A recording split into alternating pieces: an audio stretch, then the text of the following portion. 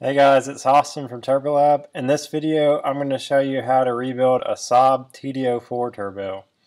This particular turbo that I'm showing you is one of the turbos that we do an upgrade for. This is the 20T. So before we get started, I do have a rebuild kit for this. If you want to buy it, I'll show you. This is the installation guide right here in this video. So the reason why I use the kit that I do is mainly because of the upgraded thrust bearing and because of the upgraded thrust collars. So all the prep work I've already done. So I've taken the bearing housing, blasted it, cleaned it, and then I've already had Ian balance this assembly for me. And if you're not balancing your assembly, what you can do is just go ahead and mark the compressor wheel, the nut, and then the shaft location right here at the front of the turbo. I like to do that with a little center punch. So once you have that marked, you can take it apart and restore the balance. And then after that, you can blast the turbine, or in this case, I'm using a new one where we upgraded it and machined the covers. So we went with a TD04 HL 9-blade.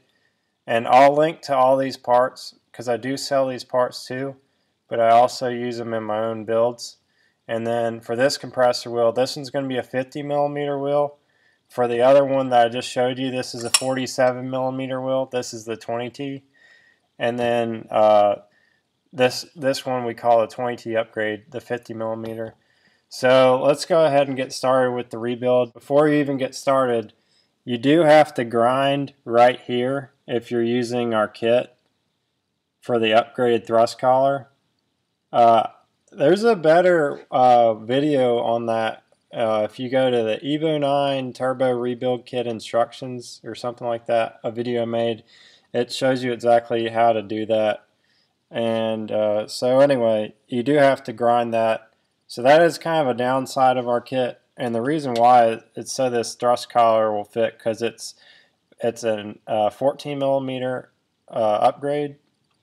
So just keep that in mind.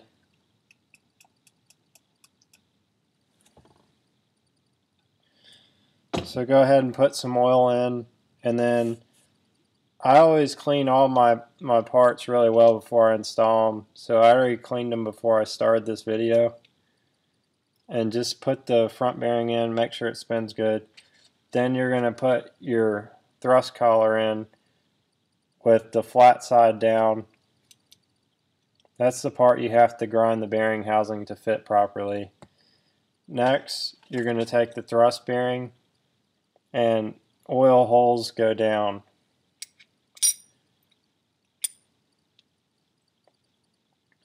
So next, you're going to take your O-ring, and sometimes you have to kind of stretch it out a little bit.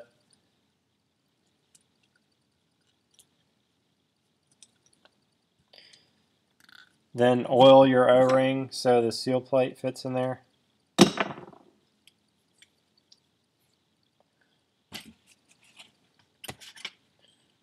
Then next, you're going to take your thrust collar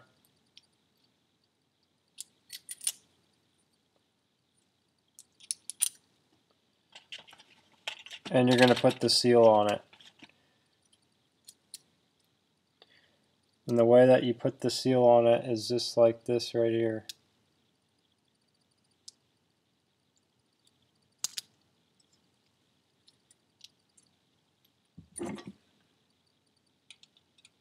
When you go to put this seal in, just be really careful, because a lot of times when people say that this kit doesn't work or something, it's because they've bent the front seal.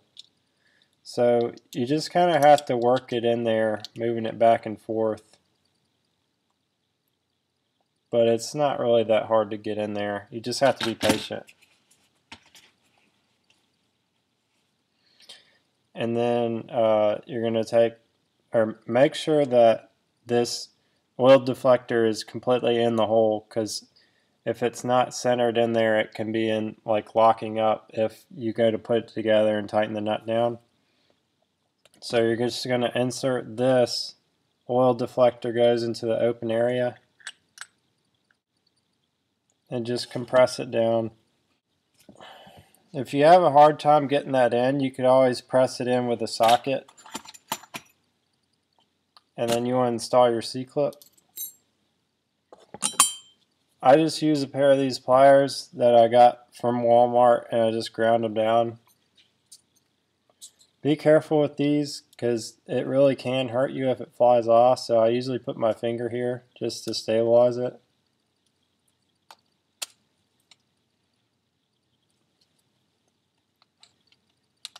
And then you could compress it back like that. So next you want to take the heat shield. I blasted mine because it was really messy, and install it on the top here. And then we're going to squirt some more oil down in here. And install the rear bearing. And make sure it spins. And install the rear seal on the shaft. Next, make sure you oil under the seal and where the bearings will ride. And then you can squirt some more oil on the inside of the journal bearings. Then install the shaft.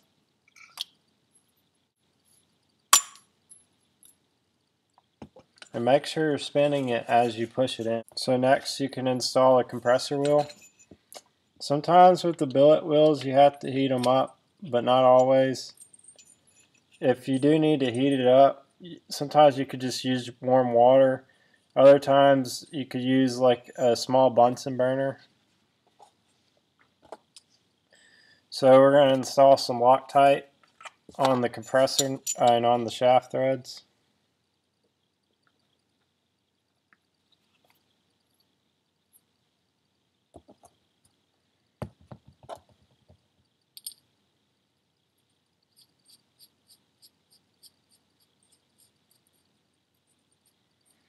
Now you need to find your location of the compressor wheel and the shaft.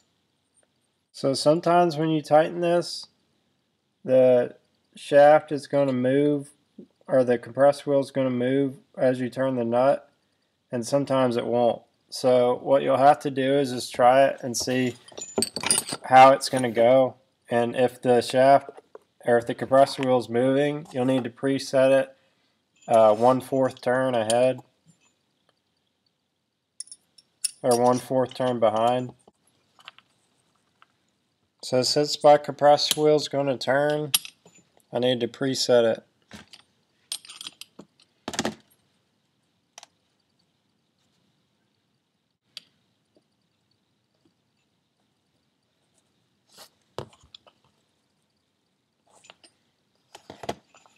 So once you have it perfect, it's time for you to install the compressor housing. So you have to note where the dowel pin is and where the hole in the compressor housing is, and bearing housing.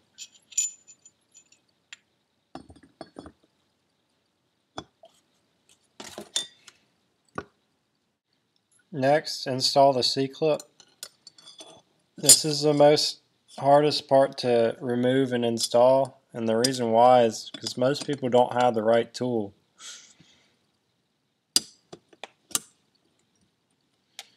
So the tool that I have, I bought this pair of pliers at Tractor Supply, and I just ground them down.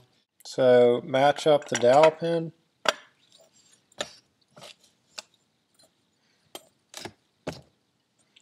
And install the V-band clamp.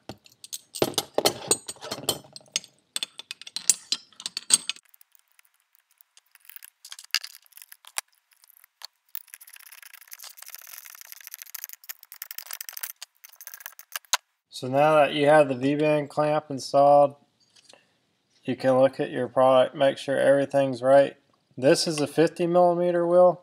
You can probably tell how much larger it is over the 47mm wheel. I do have this compressor housing on CNC. The bearing housing does have to be machined, and the exhaust housing has to be machined for this upgrade.